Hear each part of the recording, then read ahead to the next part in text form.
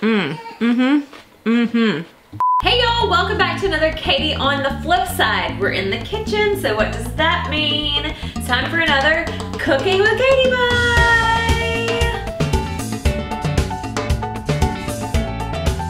It has just started to get a little bit cooler here, and that makes me want soup so bad. One of my favorite soups that I have made in the past few years, we will call cheeseburger soup for the sake of this video. I lovingly refer to it as not really a cheeseburger white trash soup because it's kind of a hodgepodge of everything out of the refrigerator, sort of like a cheeseburger, but not really because it's a soup, you know? Like, it's not really a cheeseburger. I've been making this soup for a while and many of you have asked for the recipe, so I wanted to show it to you. There are a lot of ingredients in this soup, but it's really quick to make. The reason there's a lot of ingredients is, like I said, it's kind of like white trash hodgepodge soup. So let's get started. So I originally found this recipe for hamburger soup on Pinterest, and once I made it, I was like, that's really bland. I'm gonna add a bunch of things to it. So a lot of these ingredients are not specific measurements necessarily. You can add more or less if you want to, depending on the flavor that you like. So to start though, you need a pound of ground beef, half of a medium onion diced, either minced garlic or garlic powder, 1 can of condensed tomato soup, 2 14-ounce cans of beef broth, 1 small can of corn, Dale's or Worcestershire sauce, maybe like a tablespoon of those, a little bit of steak sauce, a little bit of Tabasco, Italian seasoning, onion flakes or onion powder, tablespoon or 2 of mustard, celery chopped up, and pepper.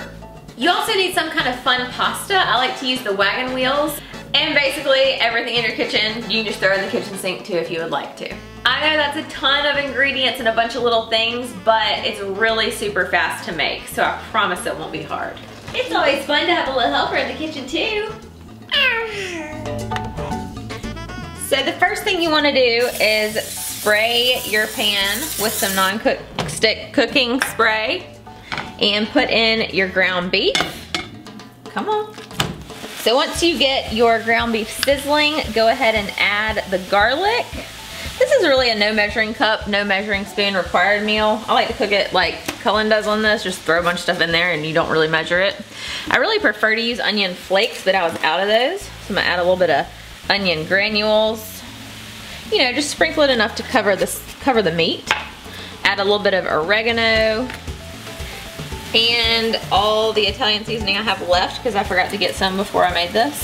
But you can see it's a good covering of herbs and spices and garlic and things because you want it to be flavorful. When the meat is flavorful in a dish like this, it really makes the dish a lot better. A little bit of pepper, we'll mix that all up.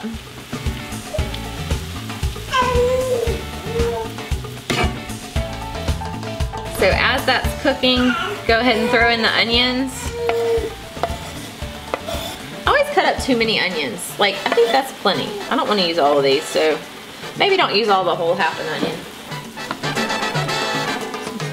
While there's still a little bit of pink left in the meat, go ahead and add you just a little bit of Dale's, a little bit of Worcestershire, you know, like, there you go. How about that much? Just, you know, a couple little swishes. Little swishes, you know? Get it good and swishy. White trash soup. I'm telling you. Oh shoot, and actually while your meat was cooking, you're supposed to have the water boiling. So go on ahead and turn that on. This wouldn't be a Cooking with Katiepie if I didn't forget something. Also, while your meat is cooking, go ahead and put in your beef broth into a bigger pot. 2 cans of beef broth. Your condensed tomato soup. And you're supposed to put a can of the water from the condensed soup in there, but I'm gonna wait on that because sometimes I feel like it gets too runny. Oh, here, you forgot to put something in. Oh, shoot.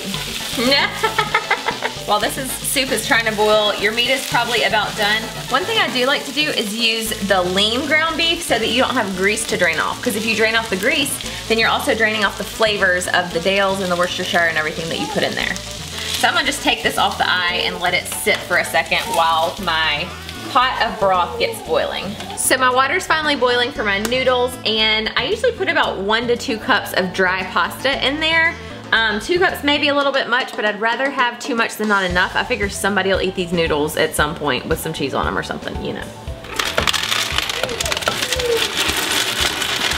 So once the pot is boiling, you want to turn it down so it's just simmering and add your meat and your corn.